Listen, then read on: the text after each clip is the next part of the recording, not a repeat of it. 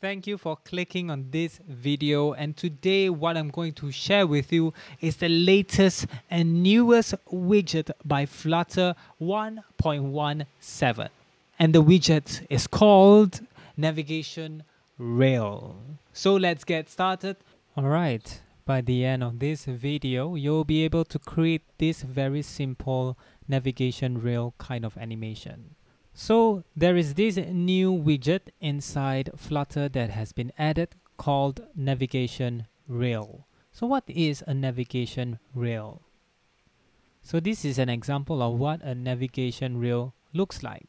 So you might have seen in different examples like Google Photos. So you could see these are the different navigation rail destination, or you could say buttons.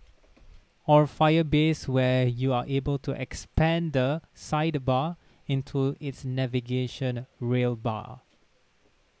So in essence, navigation rail is a side navigation component that displays 3 to 7 app destinations, and you will probably also have a floating action button optionally. So these are the different principles that you might want to see, and it's found inside the material.io website. So inside the Flutter doc, a navigation rail is just a material widget that will be displayed either on the left or the right side of the app, and it's used to navigate between a small number of views, typically between 3 and 5. So the first or last element will probably be a row where you are able to expand it. So here is an example, but this looks too squished. So I have placed it inside Dartpad, and this is just a very simple example on how you can implement a navigation rail. So you could see here there is the first button, then you have the second button, and then you have the third button, and you could see the selected index being changed accordingly. So in order for you to create a navigation rail, first of all you need to wrap it in a row. And then with the children, you will have the navigation rail. Inside the navigation rail, you will have this thing called destinations. So you could say these are like your different tabs for your navigation tab. But now it is named as navigation rail. So you can go to the different, for example, screens. So you can go to the first screen, second screen, and third screen accordingly. And inside the destinations, it requires this thing called navigation rail destination. So this contains your icon, your selected icon, and then your label text first. So the thing is, currently you are able to see the text when you are selecting the button. This is due to a label type over here. So if you want it to have it not get shown at all, you can type in none. So this navigation rail label type is an enum that has none, selected, and all. If you run this, you could see that there is no text at all. And if I were to put all and run this, there will be different text for every button you could see. So I'll prefer this because this makes sense and the user does not have to guess what button goes to which screen. And then after you have created your navigation rail, what you can do is you can have a vertical divider, which is this line over here that looks like a mini shadow that's on top of the screen here. And then you have this expanded where you have the center text that shows you what is the selected index. So when you click on these changes or set the state of the current selected index. It is found on the on destination selected, and it gives you the index variable which you can overwrite by having set state. So initially you will start at 0, which is on top, and then you can overwrite it by having set state. Alright, the next thing that I want to share with you is that the navigation rail is able to extend itself. So currently you only see the icons, and once you click on, for example, this icon over here, it will extend the navigation rail to occupy a navigation bar spacing. So we are going to do that. Alright, so I have with me a Flutter Web project with this navigation rail. So it works perfectly. So inside your navigation rail, we are going to play around with these extended parameters. So type in extended, and then we can just put in a true. So let's save this.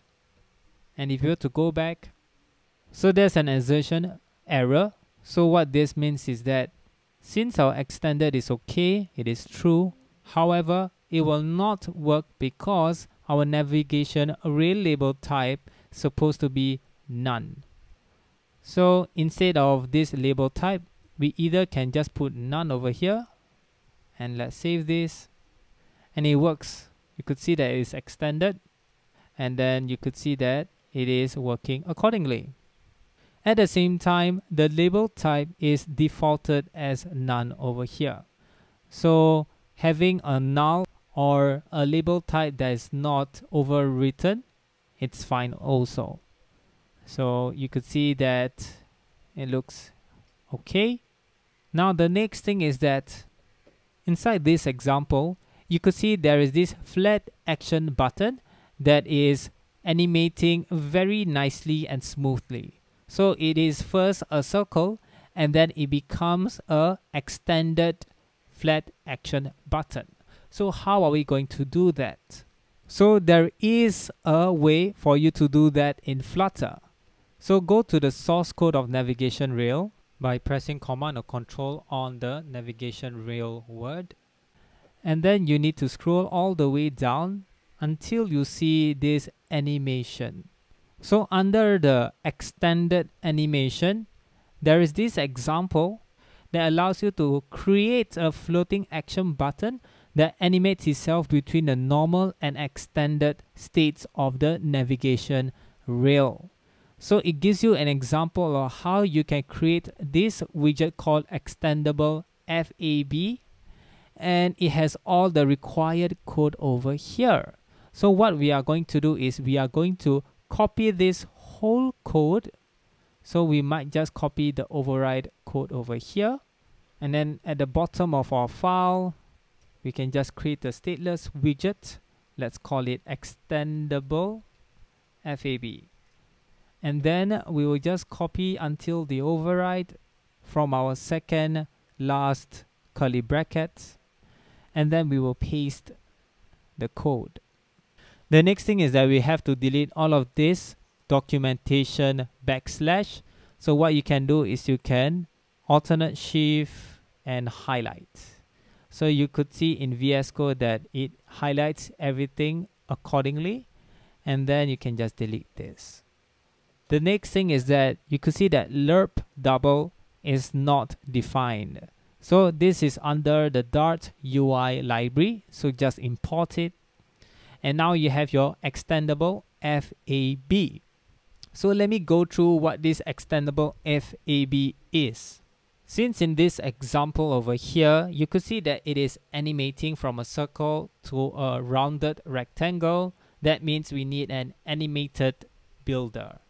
So we will use this animated builder, and then at the same time, we can get the animation from the context using navigation rail.extended animation brackets context. So this will give the animation, which is a double, so a number. Then we can pass in the animation inside the animated builder, and this animated builder does not require a ticker provider mixin. If you were to go to animated builder, you could see that it is extended from animated widget, and if you click on this again, so the beauty about animated builder is that we don't need to extend a ticker provider mixin, which is something that we require whenever we want any animations. So that's what animated builder is really good at. Alright, the next thing is that we will have a container, which is the height of 56. So the author said that the extended FAB has a shorter height than the regular FAB. So we will then use this height 56 for its reference. The next thing is that we will have a padding of symmetric vertical, meaning we are going to have some spacing from the top and bottom. And then there is this thing called lerp double. So what does lerp means? So lerp is actually linear interpolation, or you could say number from the beginning till the end according to the animation value that we have. So it will go from 0 to 6 according to what number the animation value takes. The next thing is that we are going to have this child and says animation.value 0. So if the value is 0, we will start as a circle floating action button. And if it's not 0 or if it's animating, then we will have this align widget. Basically mean that this alignment will be on the left center. So start is always on the left according to the text, whether it is left to right or right to left. So you could see left to right or right to left. And then we will have the width factor. So this means that we are able to find the width of the align widget according to the animation value. And lastly, we will have the floating action button extended with the icons add, and then we will have the text called create. And then at the same time, we will have the padding to have the edge insets from the start, or which is from the left. And now we can just add our extendable FAB in our navigation rail. So how are we going to put our extendable FAB or floating action button at the top? So there is this thing called leading. So leading is a parameter that allows you to have your widget placed above the destinations. So this is exactly where we wanted, which is just above the destinations, our floating action button.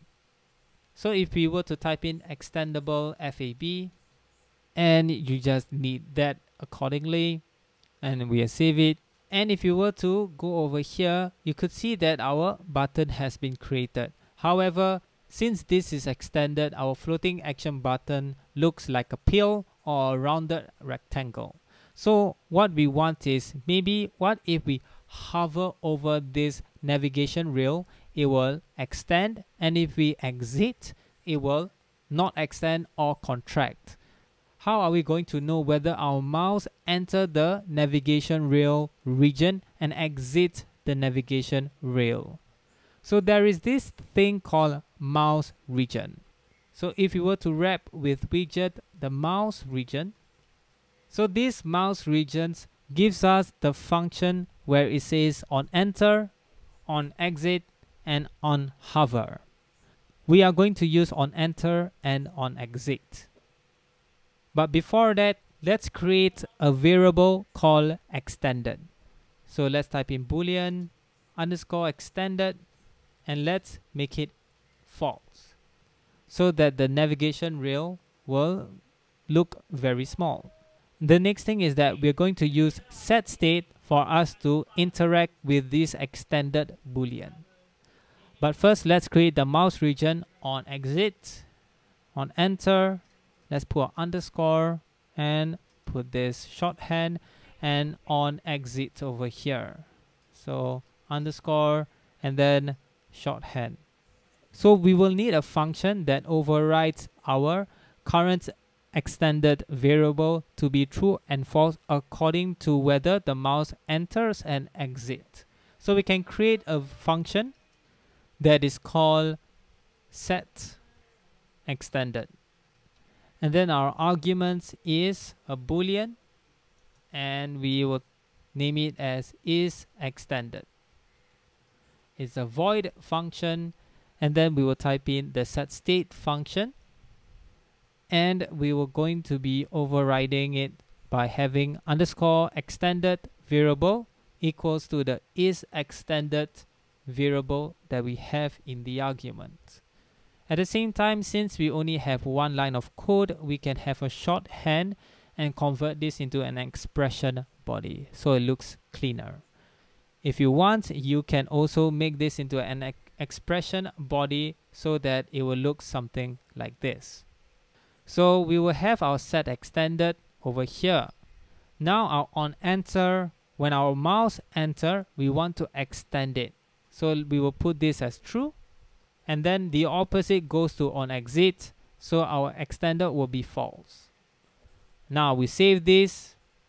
Okay, so now you could see that our navigation rail is not extended. However, if our mouse hover over this, you could see the animation of our floating action button extend itself.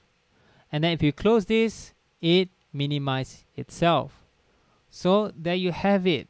You have a very simple navigation rail animation.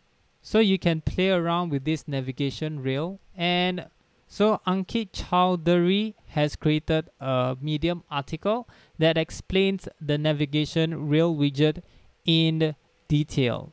So he has created a very simple example on how you can create this good looking navigation rail app over here. So he explains on what is a navigation rail and the different UIs that you can work on in your next Flutter project. And he explains the different structure on what a navigation rail requires, and he talks about the different parameters, like for example group alignment, where you could see the group alignment for your destinations is default on the top, which is -1. If you want to put in the middle, it is 0, 0, and if you want to put it at the bottom, it's 1.0. Then you have your leading and trailing. So your leading means that your top leading icons and buttons are on top, and then your trailing will be your widgets being rendered after the destination. And then he has the code for the actual app itself. So if you were to copy this gist by clicking on raw, selecting everything, so what you could do is you can open a new pad, which is Flutter, and create it, pasting all of the pasted widgets here and just deleting this line of code, the import statement, and then you can just swap the my widget into screen 1 and you run it. So you could see the navigation rail app live. So it looks fantastic, clean, and I like the design of it. So if you were to select favorites, for example, you could see that the word favorites change. Popular ideas change also as well, and this looks very, very nice. So one thing that he talks about is the missing features. So he says that there is no padding for the navigation rail destination, so he has to make a workaround. At the same time, the vertical text customization. If you were to look at Dart pad, you could see that the text actually is vertically rotated to fit the navigation rail width. And if you like this article, give him some claps. Alright, that's about it. If you like this video, give it a thumbs up, and if you want more of this video, subscribe and comment down below on what widget I should go through next. So stay safe and all the best. Bye bye.